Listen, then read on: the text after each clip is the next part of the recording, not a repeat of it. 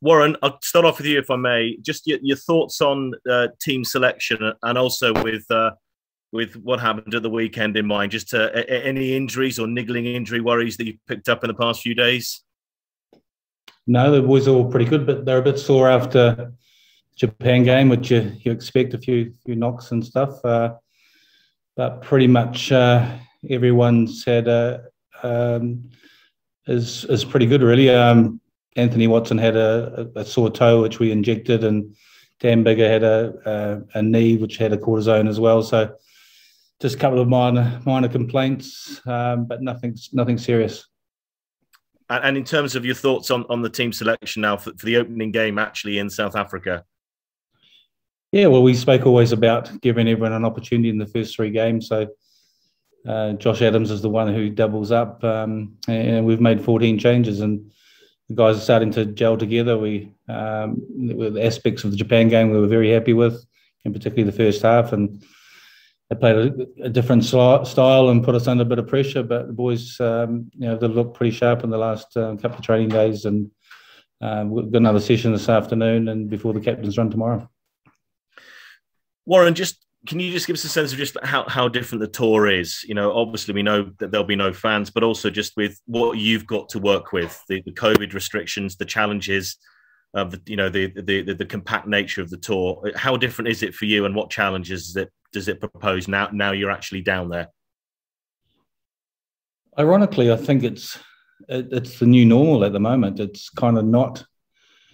It's not a challenge for us every day. We've kind of got accustomed to it. The players, in particular, have been through a couple of campaigns where they've got used to this. So everything's we've just carried on, and we're aware of social distancing and wearing our masks and everything, and cracking on with training. So there's not a heck of a lot of difference from normal campaigns. Probably just not quite having the same freedom to be able to get out of the hotel and boys going to have a cup of coffee and have a look around. But apart from that, I find it's quite similar, and particularly for us now, the challenge is handling 2 games a week. That's going to be the real challenge for the team and the coaching team, just having to deal with that.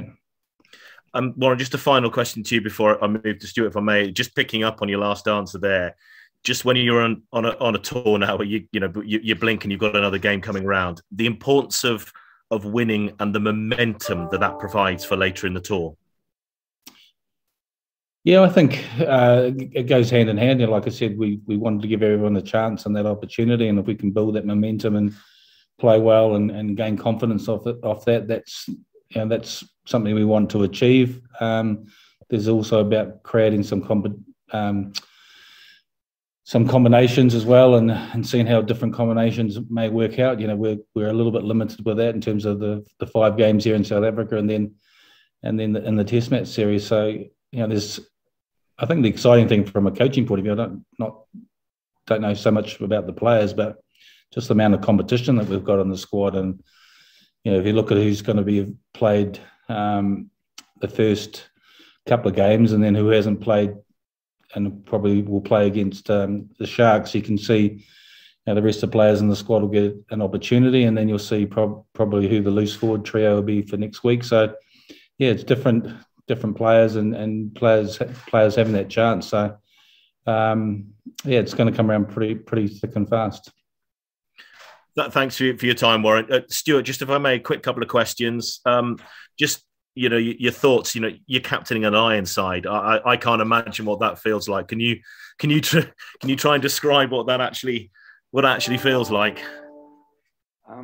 For me, it's a huge honour. I think as a kid growing up, you watched all the different Lions DVDs and videos, and I had the dream of representing them one day. But to be given the opportunity to captain this side is absolutely amazing. I'm over the moon. I'm delighted with the opportunity. A huge amount of confidence. Putting me to lead this side, but for me, it becomes a lot easier when you've got a lot of experience within the squad as well. So I'm hugely excited for the challenge.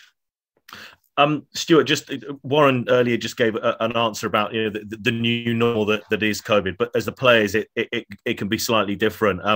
Can I ask maybe just sort of what you guys are doing to try and sort of stave off boredom, because it is going to be a very, very different tour. As you said, your freedoms are slightly restricted.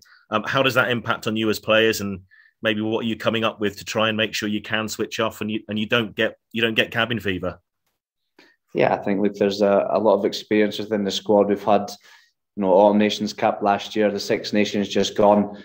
And we know what works best for individuals and for us as a team. So, there's entertainment committee, there's everybody, there's a huge amount of things for us to be doing within the hotel. Obviously, it would be ideal if we could get out, as Warren touched on earlier, to explore. But look, we're very fortunate. We get to do our job. We get to continue to represent the Lions, and we'll do everything we possibly can to make sure we continue this journey. But yeah, look, there's a lot of things that we can do within the hotel. That boys are enjoying each other's company, and we're having a lot of fun on and off the training field, and hopefully that'll come out in the way that we want to play this weekend. Stuart, Warren, thank you both for your time. Much appreciated. Thank you. Hi guys. Warren, when it comes to your 10-12, I think a lot of Lions fans are really, really excited to see Finn Russell and Owen Farrell together, two world-class players, but also two very different personalities, very different playing styles. What have you seen this week from those two to suggest they can gel as a really effective 10-12 partnership? Yeah, just they've worked really well together, and just alluding to what Stuart said, I mean that Owen's had a huge amount of experience, his third tour, and captain of England as well, so he's adding a lot to the environment, and then Finn, has a slightly different way of playing, but I think he's matured amazingly in the last few years in terms of his game management and the way he controls the game. We know what flair he has from an attacking perspective, but also it's just those little deft kicks, attacking kicks that he's able to bring to his game. And I thought against France, the way that he managed that game and his kicking game control was outstanding. So yeah, it's pretty exciting to have a look at that combination. We do want to have a look at Owen at 10 at some stage as well, and give him an opportunity there, because that's where he's been picked. But we know that he's equally comfortable in the 12 position. So with Owen, there's a good chance we'll see him at 10 soon, even though picking him at 12 shows you're very open-minded about where he might end up. Yeah, I think if you look back in 2017, he played 10, and then we moved him to 12. And I think the Crusaders game when Johnny Sexton came on, and that combination went really well in that. And so it does give us an opportunity to have a look at different combinations, and he's very comfortable at both 10 and 12. And just finally for me, Warren, you mentioned that phrase, the new normal, earlier. We know the COVID situation in South Africa is difficult at the moment. Have you found it mentally difficult as management and players to sort of adjust to actually being in South Africa and playing rugby at the moment? No, I don't think so. I think you normally, when you're on Lions tours, I mean, the thing that hits you the most is how many fans are around the place, and often in hotels. And there have been times players and management and myself, we've been in hotels and you've wanted to venture out for a cup of coffee, and you've kind of walked out the door and there's just been a sea of red everywhere, and you're thinking, there's no way I'm getting to the coffee shop to have a coffee. So you sort of head back into the sanctuary of the hotel. So so it's not, I think as Stuart alluded to, is we're doing lots of different things and committees and keeping ourselves entertained, but the whole focus is definitely on the rugby, and it'll come around really quickly. And it kind of doesn't feel, once you're here and you're preparing for matches, it doesn't feel hugely different for what it normally is. Thanks. Warren, hi, it's Michael Corkin here. Can I ask you, given the fact that there are so many new faces amongst your coaching group, how you're actually coping with the early stage of the sort of trying to coach two groups at the one time? Yeah, we really haven't. That's going to happen sort of this weekend. So we've got a captain's run tomorrow, and then we'll let the starting 15 go, and then we'll work with the other 20 22 players just to do some run-through stuff to get themselves ready for next Wednesday. And then on Saturday morning, the non-23 will do some skills and some conditioning as well. So that'll sort of start happening this weekend when we start looking at preparing two sides a week, from tomorrow onwards. And I can say the coaching team have been fantastic, and I think we've worked really well together. The preparation, the detail has been excellent, and for us, just trying to get across to the players what we're trying to achieve, and for them to get up to speed and assimilate all the information. That takes a little bit of time, and you got to realise that there will be some errors and some mistakes, and for us is to keep working hard at that and being accurate and communicate well, so that when we get to that test series, we're really right on top of things. Thank you. And if I could ask Stuart just one question, if you don't mind, please. Stuart, can I congratulate you on the captaincy? You must be looking forward to starting in the 15 shirt again, but I know you're a man who likes to kick the rugby ball around the place. Can you just talk about the difference from playing at normal level to altitude, and how far back you've had to bring the kicking to you in the last couple of days? I've not had a huge amount of practice, to be honest. I think just Tuesday I had a couple of kicks, and you can see there is a fair bit of difference. So it's something that quite excites me. But look, I think it's going to play advantage to whoever's got the ball. I reckon play in the right areas, playing behind them. But yeah, look, I think if it comes to it, we might have a little pop-up goal for a bit of crack. But look, I'm absolutely delighted to be back playing. It's been a few weeks since I've started a game, but look, we're in a completely different environment. We're representing the Lions, and it's a hugely exciting time for us all. And the build-up has been very, very good.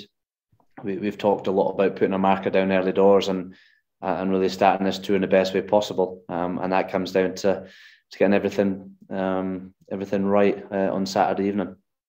Thanks, mate. I hope it goes well for you. Thank you.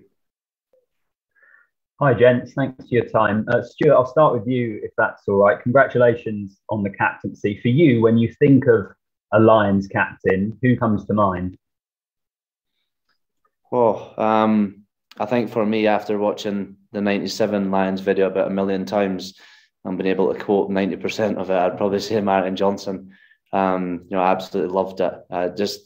I think the thing for me about being captain is that it doesn't change anything that you do. You go out there and you be your own man. You be yourself. And for me, I've never been the one that'll stand and scream and shout or boss people around. I like to lead by the way that I perform. And as I said earlier, I'm very fortunate within this team at the weekend. There's a huge amount of experience and some great leaders involved in this team. Owen Farrell, Finn Russell, Maro Itoje, Jamie George. For me, I just need to go out there and do my job. And as I say, that's the kind of way that I'll lead. And if there's something to be said, I'm a very, very passionate player, very, very passionate rugby player. And I'm hugely honoured and excited for this challenge ahead. And how are you feeling, Stuart, after obviously the disappointment of the Premiership final? I'd imagine you're quite keen to get back out there and put that behind you. Yeah, 100%. I think obviously, and you want to be involved and you want to win in every single game that you play. And unfortunately, it didn't quite come off for us at the weekend, which was bitterly disappointing. But I've had to draw a line under that very, very quickly and get on with my next job. And I'm very, very fortunate to be involved this weekend. And I'm looking forward to getting out there and express myself and hopefully contributing to a successful start of this Lions tour. Well, good luck. Warren, if I can come on to you in terms of the captaincy, as Stuart's just mentioned, there are quite a few different leaders in your squad. So when you're looking for a captain for a game like this, what goes into that decision? You're looking at players that have had some experience, and Stuart's on his third tour now. He's did a good job, or great job with Scotland.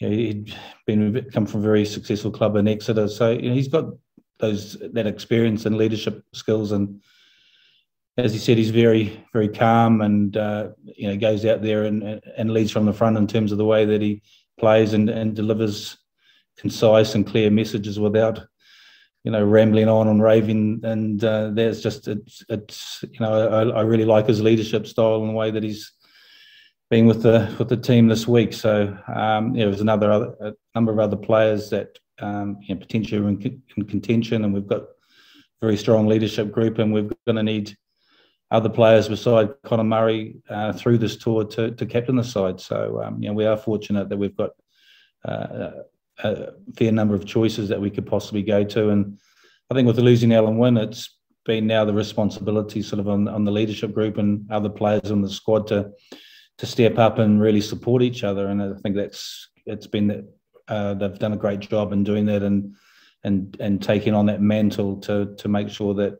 it's not just Stuart's responsibility, but everyone's, those experienced players are taking a role in terms of communicating and taking some of the pressure off the captain. And as for your opponents this weekend, the Lions, what do you expect from them? They've lost 4 of 5 in the Rainbow Cup.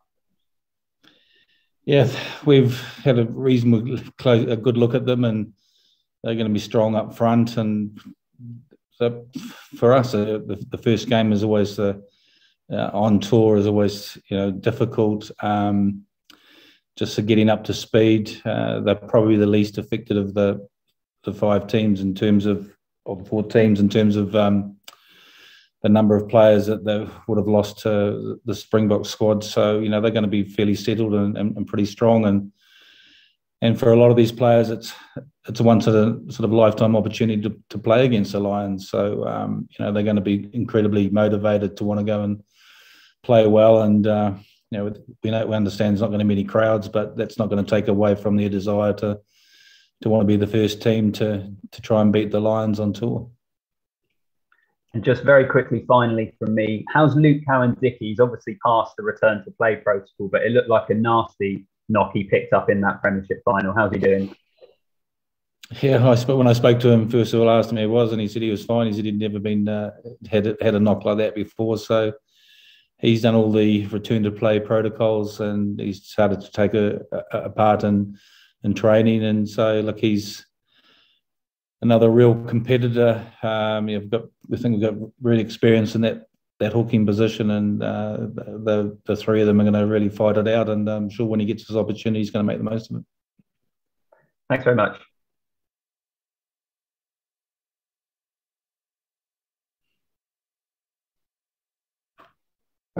Hey Warren, sorry, Beth here from ITV Wales. Hope you're well. And listen, the good thing and the amazing thing about the Lions is the mix of all the home countries. They all bring with them different values and emotions. I'm just wondering, how pleased are you with the mix, both on and off the pitch? Oh, very pleased. It's been outstanding so far. I mean, the boys have been great, and it's been, from our point of view, above expectation in terms of how well that they've gelled as a group. Players, there's no cliques. Players are sitting with different teammates from different countries, and you've seen that happen really, really quickly. And so that's a really pleasing sign that we feel like we've picked a group of men that'll go out there. They want to represent the Lions and perform at their best, but also to play for each other and support each other and go into battle with each other, to do their utmost to hopefully win a Lions series. Obviously, I'm from Wales. So a question on the Welsh selection. Obviously, Louis Rees-Zammit is the poster boy. He's the mascot keeper. How's he looking? Yeah, he's been doing well. There's still lots of things of his game. Is a very young player that we're working hard in terms of, he's been a bit like a sponge at the moment, sort of picking things up from the players, and the players are working with him and talking to him and giving him lots of encouragement. We know how exciting he is on attack, but it's not just about attack. It's about lots of other things and at international rugby and at the highest level. And he is working hard on those aspects of his game, and hopefully we can get him some ball and see that finishing power that he has and prowess that he has, and show off some of that speed and the ability to score tries. I know you said about selection was very difficult, having to leave some names out. Obviously, Kyle and Josh back in now. How nice was it for you to make that call and and get them back in? Yeah, look, it's not going to be the last calls that we're going to have to make, because we know how tough and physical it's going to be. But the guys that have come in, Josh Navidi and Adam Baird coming in, and obviously with Kyle coming in, Kyle's been outstanding in the way that he's fitted into the group, and he was a tourist in 2017. He's trained exceptionally well. He's really setting some really high standards at the moment, and Josh Navidi and Adam Baird have been great so far. They've fitted in, and so look, it's been reasonably seamless at the moment. So and it's been pleasing for those guys, and also just the way that the rest of the squad have welcomed them in, so that's been great. Last question from me. We spoke when you were coach of the Barbars, and you were saying how much you were looking forward to this. Are you enjoying it as much as you said you were going to be? Yeah, I mean, the weather's pretty good at the moment, so that's not too bad. It's look, there's always lots of pressure at international rugby at the highest level, and you understand that. And I don't think I'm any different from the players. When game day comes around, I'm as nervous as anything. So. And the thing about international rugby, it's either agony or ecstasy. There is nothing in between, and so hopefully we can get as much ecstasy as we possibly can in terms of enjoying the way that we play and getting results. We've certainly got nice tans. Anyway, good luck for Saturday. Cheers, thank you. I must have a filter on.